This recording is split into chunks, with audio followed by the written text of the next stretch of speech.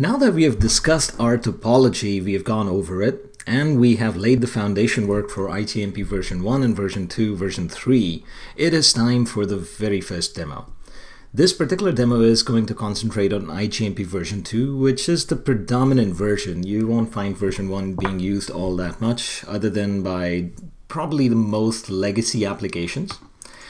And really we're just going to concentrate on IGMP version 2 here. The next demo, part 2 of this demo, would cover IGMP version 3 in a lot of detail, but let's dive right into it. So here is our topology that we've already demonstrated that we would use. Now remember, where is IGMP actually used? IGMP is used for the receivers to signal which groups they are interested in. So for all intents and purposes, we need to concentrate on this part of the network here. So as long as we are concentrating on this part of the network, and really in that we are concentrating on R5, R6, which are the last hop routers here, and we are looking at what sort of signaling the receivers will perform with these routers and what sort of functions are really going on in there.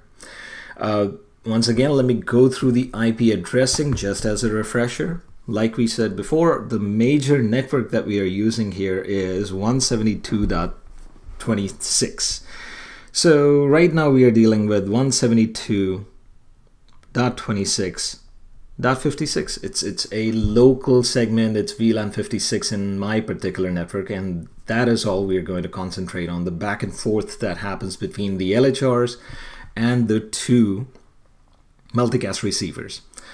Now the base here that we have laid out, at the base there is nothing here. These two routers are, and I'll show you the configurations of the interfaces, but they are running a so-called multicast routing protocol. We haven't gone into that yet, but they are running PIM. And in Cisco iOS routers, PIM is actually important before I can actually get IGMP working, so don't worry about that command just yet, but just know that it exists. It exists on both of these two interfaces. Apart from that, as long as PIM is on, the default version of IGMP used on Cisco routers is IGMP version 2, so we'll actually make sure that that is the version that is being used here. And the receivers right now haven't joined any groups. So there is nothing other than the IP address and a default gateway on the receivers. So let's go ahead and make sure that this is exactly how it is right now. So here is R5, and the relevant interface here is G00.56. So let's take a look at that.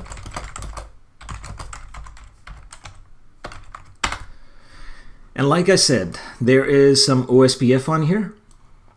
There is HSRP like we discussed before. It has nothing to do with multicast.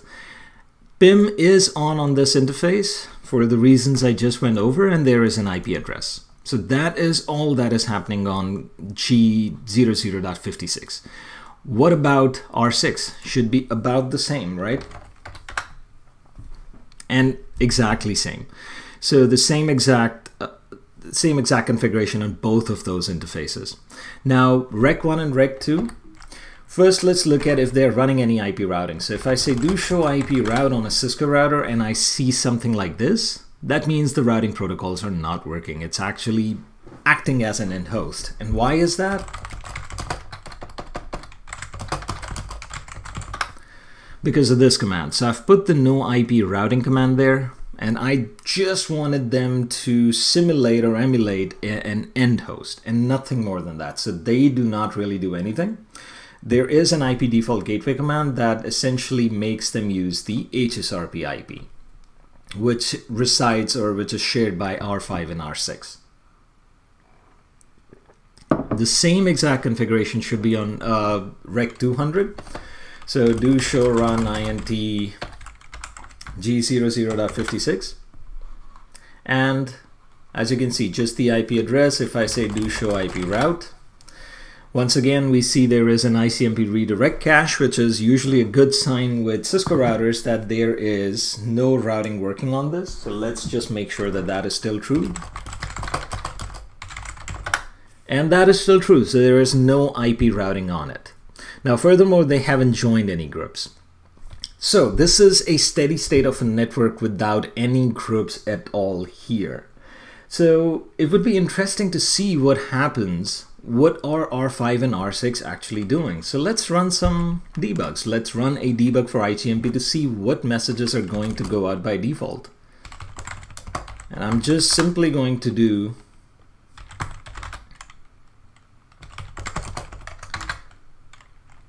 debug IP IGMP.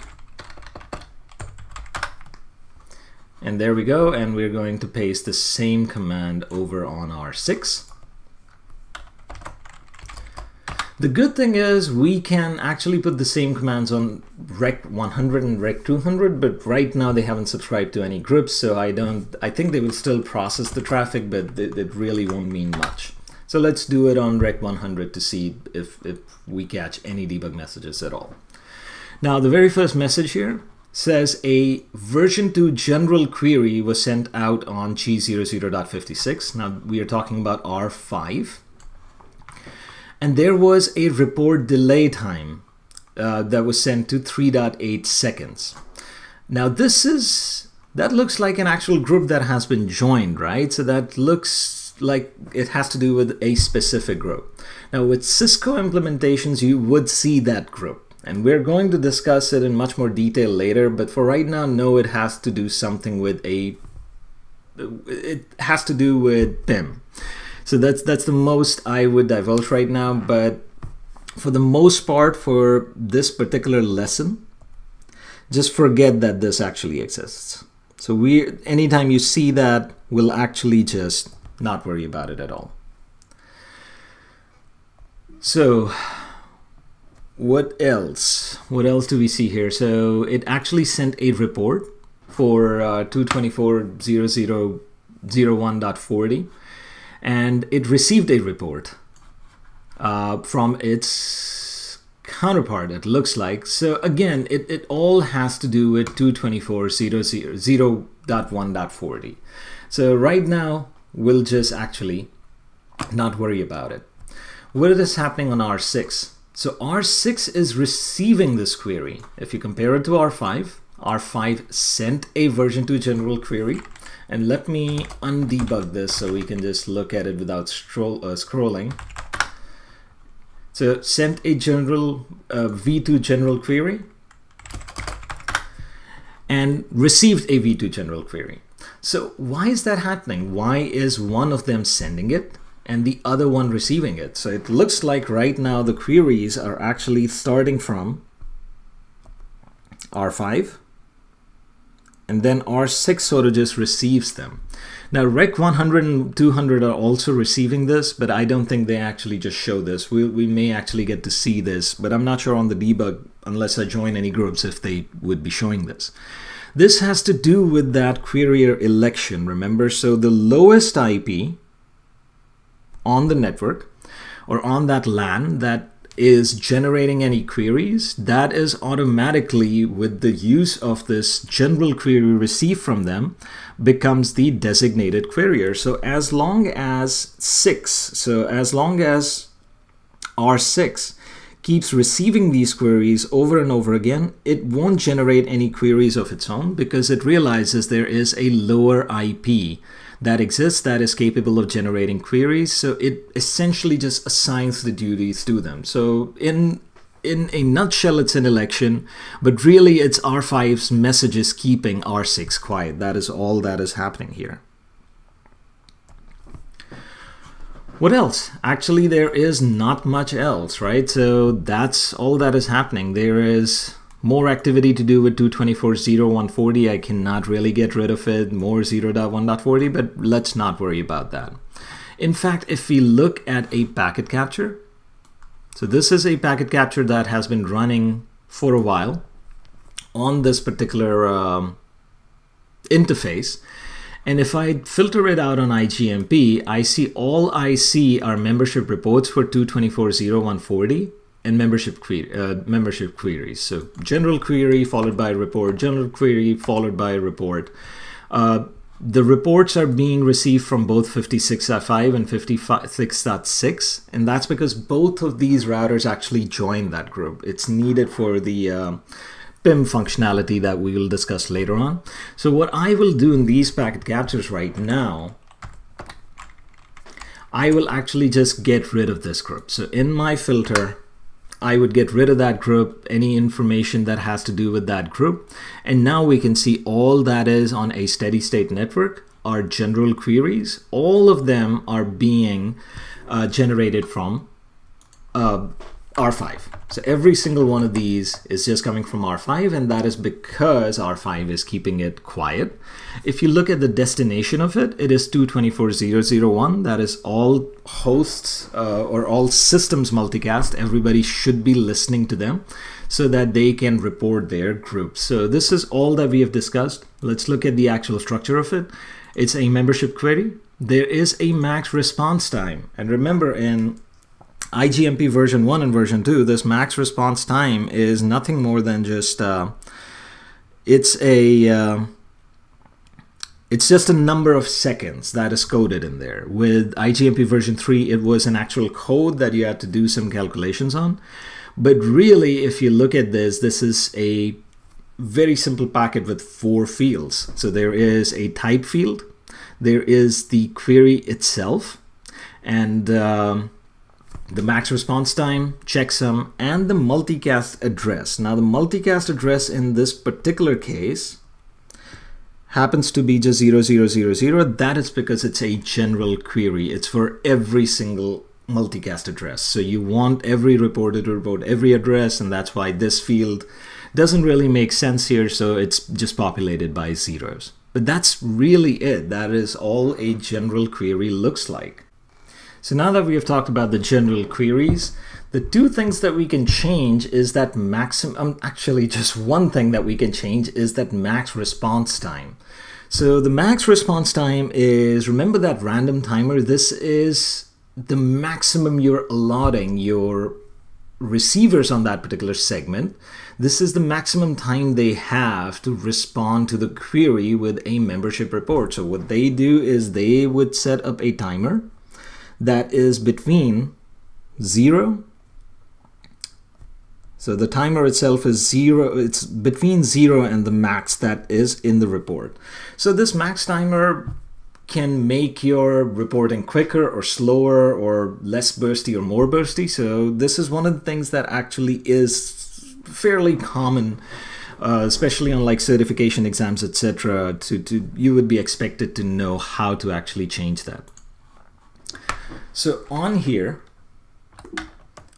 on R5, I'm actually under the interface here. So I'll go under the interface. And in a Cisco router, all of the IGMP commands are just pretty much under the actual interface that you're trying to change.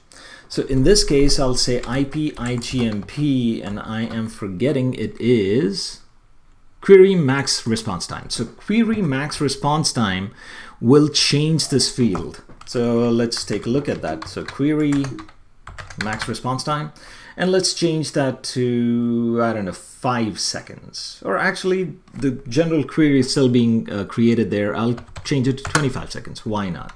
So what we should see on this next general query that goes out, or we catch here, the next very one, the max response time here now should be 25. And that's the only change for that command.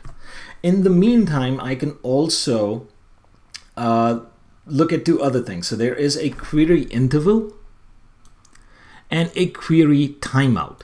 So query interval is how fast are you going to send queries out of this particular box, so out of this particular router.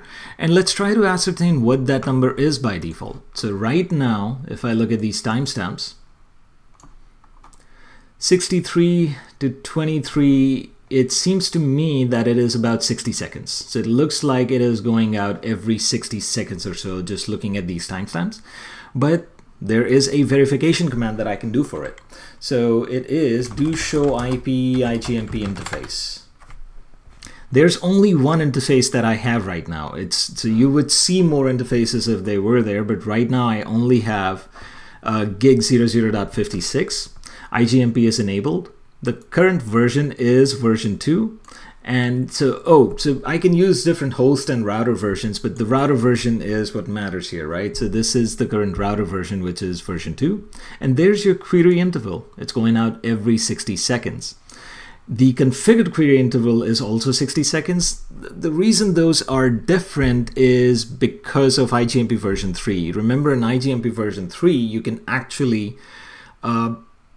give an idea of what your query interval is as a designated router or designated querier to the other IGMP routers on that subnet. And the next thing here is the query timeout, which you would change by this command right here. So IP IGMP querier timeout. And this is how long you're actually going to wait for those queries. This is more relevant right now if you look at for R6. So this is how long R6 is going to wait to receive the next query. Because remember, it's depending on those queries to determine whether it should be performing designated querying duties or not. So the query timeout command is how long it actually waits for those messages and how long it sort of stays in standby waiting for the other querier to still send messages. The max query response time is something that we already set. So now we should have created some more queries. And let's go ahead and take a look at them. Now, throughout these lectures, I won't be able to go through every last command that is available or every last thing that shows up in the verification, and there are two reasons for it. Number one, it would take too long. And number two, I simply don't remember them off the top of my head. That's almost impossible to do.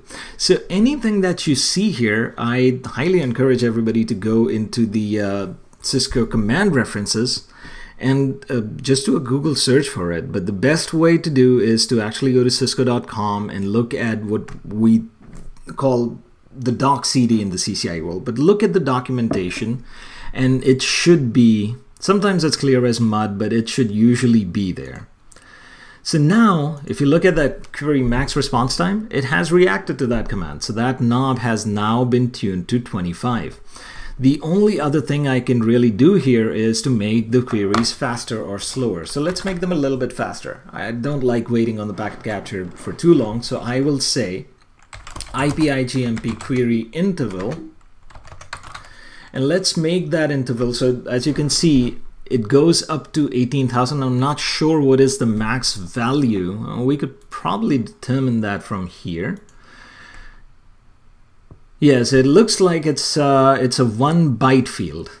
So that's all it is. It's a 1 byte field because the next field is that. So it's a 1 byte field. I believe then 255 may be the highest that I can actually send. No, I'm sorry. This is the max response time. So no, yeah, the query interval is something that is just, it's a query interval. So I can do whatever with that. Let's put it down to 30 seconds.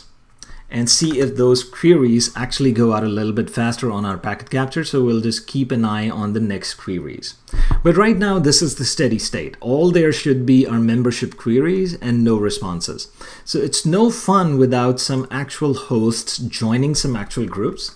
So now it is time to actually join some certain groups. So as you can see, my debugs have not resulted in anything on the receivers because really there are no groups that have been joined on those receivers.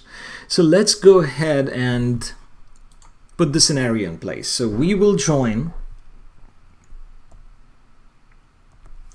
let's join the group 239.1.1.100 for rec 100 and .200 for rec 200. So those are the two groups we'll join. We'll just join them sort of individually.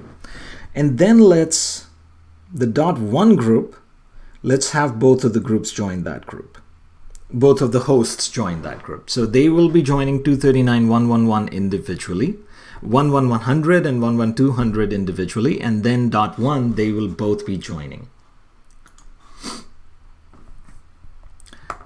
So now how to join a group on a Cisco router. So you just go into the interface and the command is simple, IP IGMP join group. So that's the group that you want to join, and it's asking you for that IP right now. You'll say 239.1.1.100. That's for the first group that only belongs to rec 100. Now, source, I cannot signal a source, remember, with version 2, so I'm not going to bother with it, but this is going to come in handy when we change the versions to version 3. In addition to this, now I'm also going to join 111.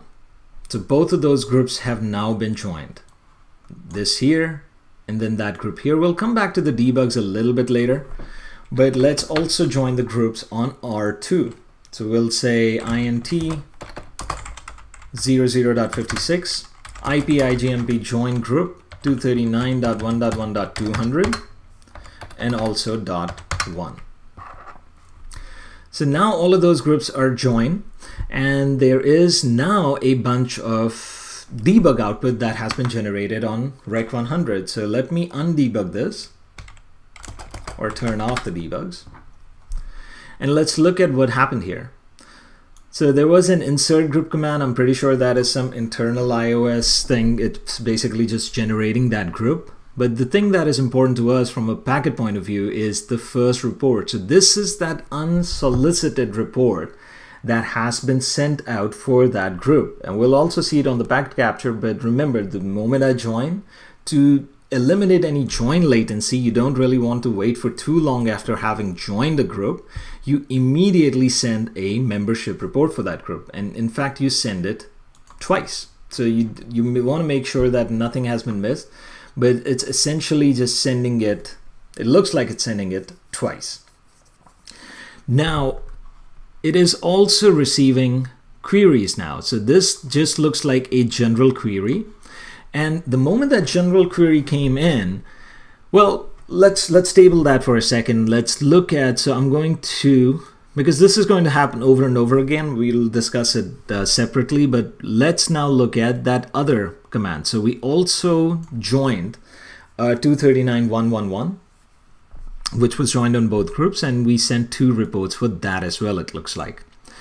Then we received a version 2 report from 239.111. So we kind of have to see what that is. And after that, it is, again, there was a group record for 231.111 from 200. And then after that, another report and group record, and then version 2 query. So a lot of stuff going on here. Let's look at the packet capture to see what actually really did transpire here.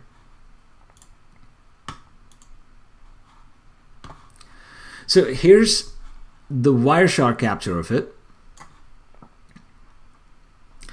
And what happened here, so this is where we were at the membership query.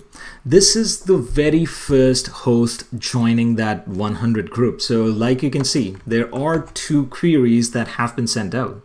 So 2 queries that were sent out, they were both for group 1.100, and essentially you're just making sure that the LAN somehow doesn't drop that packet. Now, I'm going to skip over the report for a second because that's just a periodic thing. If you look here, the previous report 56 to 86, 30 seconds had transpired by the time we were joining these groups, etc. So there was just a general query in there. What I'm interested in is 200, and 200 also joining the group 200. So it joined those groups, unsolicited 2 reports. And it also sent a membership report for 239.111 and also another membership report for 239.111. It seems to have sent 3 reports for 239.11200. Now that I'm not exactly sure why. But anyway, you can see that there are these membership reports now going up. And after that, so the steady state of it is query and then the reports, query and then the report. So let's look at that part of it. So what I will do here is I'll pick up just one separate section of it. So we'll pick up these 4 messages, which are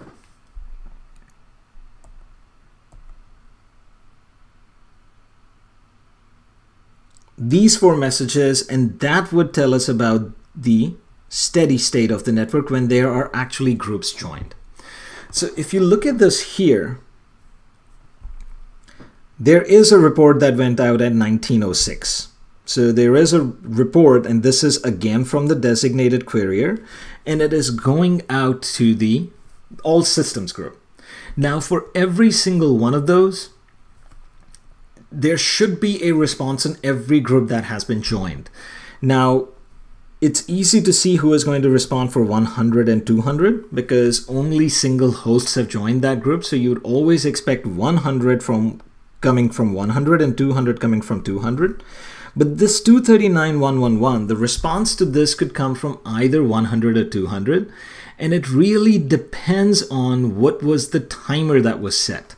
So if I look at two separate instances of this, it is being sent by 200 here.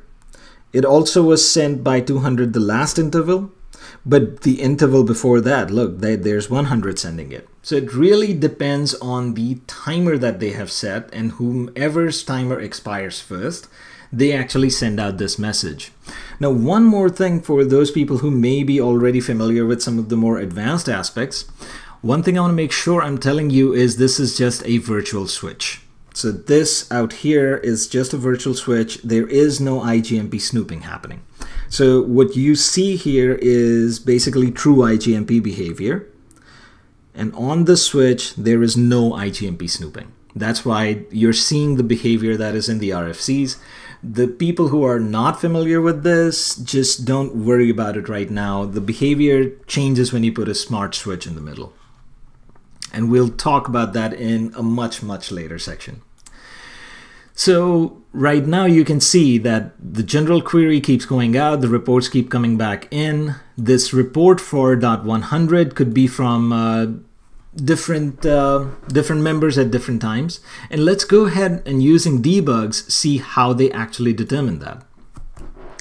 So right here, I think I have enough here on this capture on this particular debug to show what is happening here. So it receives a version 2 general query. So this is just a general query that was received from the designated querier. And as the router receives that, it is going to actually set a delay time. Actually, let me capture. So what we can do is turn this debug on again. Just look at it from a fresh point of view. So we'll say do debug IGMP and then just, or IP IGMP, and then just wait for a couple of seconds here to see what's going to happen. But what's going to happen is it's going to actually set a timer for both of those interfaces. And depending on that timer, it's actually going to respond. And what I also should be doing is doing a debug here. So doing a debug on both of the receivers. So do debug IP IGMP. And let's wait another 30 seconds just to have those two, the general query received. And based on this, what I'll do is the moment I receive the query, I'll say do you all, and I'll say do you all. Well, actually I wasn't fast enough there. But here is the part that we are interested in, right? So here is the part we are interested in. The version 2 query was received, and it was received from 56.5. So that's the designated querier. That's who sent the query. What the host should be doing is it should be setting a report delay time. So this is that random timer between 0 and the max time for some amount of seconds. So it sends it for some amount of seconds for all of the groups that are joined on that particular host. So we have 2 groups joined on our host, 1.1.100 and 1.1.1, and you set separate timers for both of those groups. So 6.9 for one, 4.6 for the other. What about Rec 200? So let's take this information here. And what I will do is I'll actually put it into a text editor. Try to see. So this is R2. Let's make this a little bit smaller. Yep. So this is R2. And what about R1? So here is R1 right over here. And I'll take this part out and also paste it in here. And what we want to predict is who is going to send the report for which group. Well, for 200 and 100, actually, I think I'm missing some part here. This is what I should have been copying, actually. So for Rec 200, this is what I should have been copying. So there we go. Both of them actually received that query exactly at the same time, if you see, just milliseconds worth of difference there. They both received the version 2 query, they both set the report delay time. Now for 200 and 100, it's easy to see that Rec 100 is going to respond for 239.11.100, and Rec 200 is going to respond for 200. The point is this one, 239.111. Both of them set up a timer for 239.111. One of them sets 4.6 seconds. The other one actually sends 19 seconds. Now remember, what is the max wait time or the max response time? It is actually, we had gone ahead and set that to 25. So 19 here makes sense because 19 is less than 25. So it makes sense. It makes sense that it got some random number in there. It's a pseudo random number, so it really cannot predict what it's going to be. But what this means is about 4.6 seconds later, Rec 100 is actually going to send a membership report for this. That membership report would be received by Rec 200, which will go ahead and then cancel its own membership report for that group. Now, if I go back to the debug, some of you may have already seen this, but if I go back to the debug, I can actually see this happening. So on Rec 200, it receives that report for 239.111, and it is coming from Rec 100. And then what it does in response, so this is the reception of that report. This is the actual processing of that report. So it's taking that group out and it's studying that group, and it knows now that it is a report for a specific group. And what it does in response, it cancels its own report. So that is what is happening here, and that is how that report got canceled. To look at it on the packet capture itself, this should have been somewhere, say here, and the query went out. One response came in, second response came in, the third response came in from 100, which made 200 cancel that response. So I hope that is quite clear by now, that how they actually respond to each other's queries. Oh, the other thing I want to see about the reports is the destination IP for that report. So remember, the destination IP for IGMP version 2 and version 1 both is the actual group address. So if it is a report for 239.100, then the destination is going to be the same multicast IP. If it is 200, it is going to be the same multicast IP, and 111, same multicast IP, and that's how the group members hear each other's reports. So that's how Rec 200 was able to see the report generated by Rec 100 and cancel its own report in the same way.